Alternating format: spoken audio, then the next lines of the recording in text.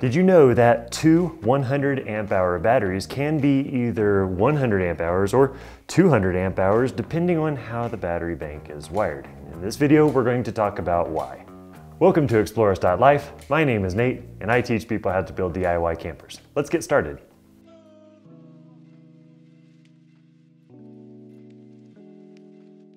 So we have two 100 amp hour batteries right here operating at 12.8 volts. Whenever we wire batteries in parallel, which means positive to the system, and then negative to the system, that means, very much like solar panels, our amp hours get added together while our voltage remains the same. So these two batteries wired in parallel means that we have 200 amp hours of battery bank capacity at 12.8 volts.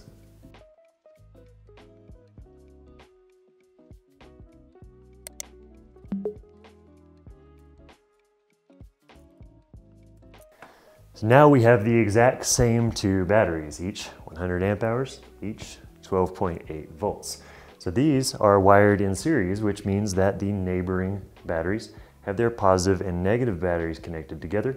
And then the battery bank positive and negative terminals are going on to power the system. So when batteries are wired in series like this, their voltages get added together and their amp hours remain the same. So that means that we have a nominal 24 volt battery bank and a 100 amp hour battery bank. So for actual voltage, for the sake of clarity here, so we have a 100 amp hour battery bank right here operating at 25.6 volts, which is effectively a nominal 24 volt battery bank. So which of these two battery banks has more capacity? Well, neither has more capacity. They have the exact same amount of capacity, even though this is operating at 100 amp hours and this is operating at 200 amp hours. So let's talk about why. To best explain why, we need to use the formula amps times volts equals watts.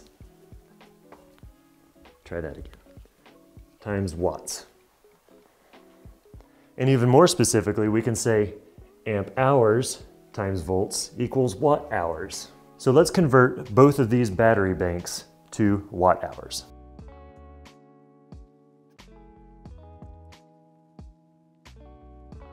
So by using amp hours times volts equals watt hours, you can see that 200 amp hours times 12.8 volts equals 2.56 kilowatt hours, or 2,560 watt hours.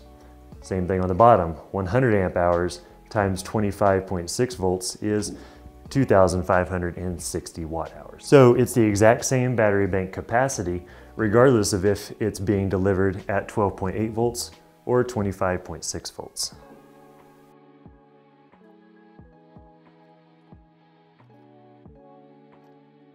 Let's pretend for a second this actually looks like a light bulb, and this light bulb is operating at 100 watts. So pretty powerful, let's call it a floodlight or something like that.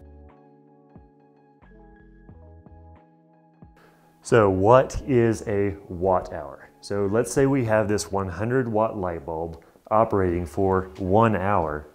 It is going to consume 100 watt hours worth of power.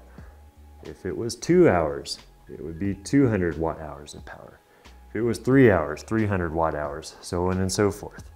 So we can use this formula to determine how much power is going to be used when a certain load is being powered by a certain number of hours. And we're going to go back to 1 hour for easy figuring going forward. Now, how does this translate over into amp hours?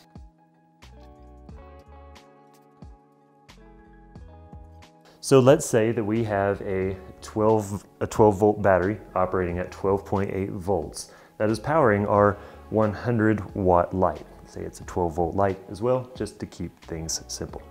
So we need to find out how many amps that is that's flowing along these two wires that's going to feed this light bulb. So we can use watts equals amps times volts to figure that out. So we have 100 watts divided by 12.8 volts equals 7.81 amps. So that means that there's 7.81 amps flowing along these two wires, which means that if we ran this light bulb for 1 hour, it would pull 7.81 amp hours out of this battery bank. If we ran it for two hours, it would pull 15.6, something like that. So it'd be 7.81 times 2. Now, what if we were pulling this from a 24-volt battery bank?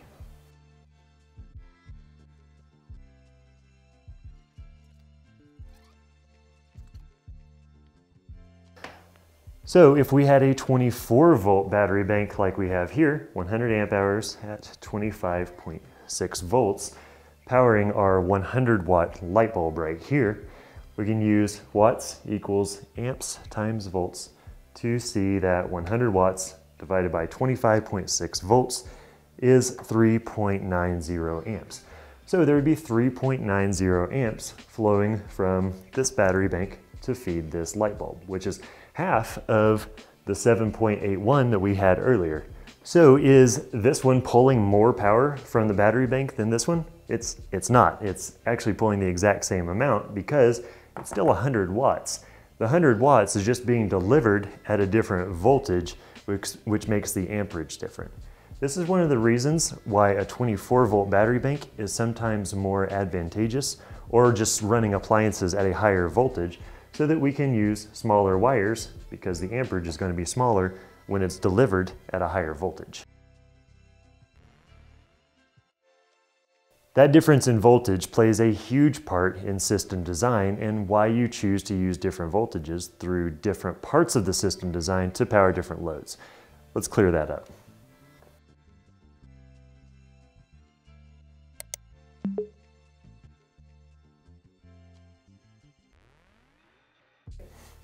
So we're going to pretend this actually looks like a space heater, this actually looks like an inverter, and this actually looks like a battery, because that's what I attempted anyway. So what happens when we're trying to power a 1200 watt space heater from a 12 volt battery bank? Well, if we were trying to power it directly without using an inverter, we would be sending our power, there's a single line here, to our 1200 watt space heater. And this shows that 1200 watts divided by 12.6 volts equals 95 amps. So we have 95 amps flowing at 12.6 volts to this 1200 watt space heater. Now, 1200 watt DC space heaters don't really exist, obviously, but this is for an example here. Now, what does exist are 120 volt space heaters that you would simply plug into the standard household outlet in your house. So we would want to run that from through an inverter, which is a 12 volt to 120 volt inverter. And that inverter is taking the 12 volts that's on this side and converting it to 120 volts on this side. Now we're still pulling 1200 watts on both sides of the inverter. So this 1200 watts divided by 12 volts is that 95 amp figure that we had earlier, rounding a little bit there, of course. And then 1200 watts divided by 120 volts is 10 amps. So the amps are significantly smaller on this side of the inverter than on this side of the inverter because this power is now being delivered at 120 volts versus only 12 volts on this side.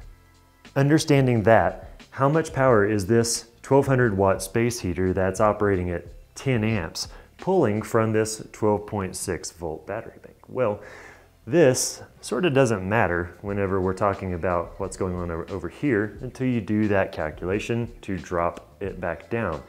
The amp hours coming from the battery bank need to be calculated based on what voltage the source of the power is coming from, which is the battery in this case, which is 12.6 volts.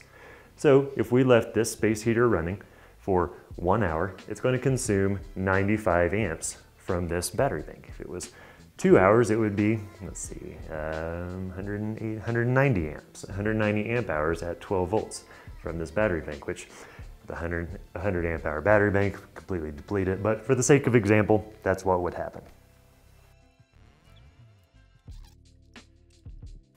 are key takeaways from all of this that we just talked about.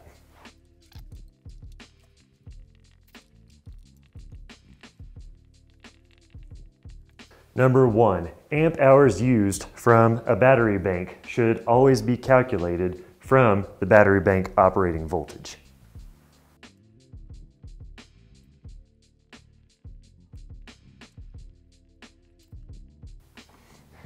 And number 2, consider converting amp hours or amps to watts or watt hours for a more apples to apples comparison of power usage. And that about wraps up this video, and I hope you learned something new. Now, if you want to see some full system installation videos with both 12 and 24 volt systems, check the video description below because we've done a few of them and I'll link them down there. See you next week.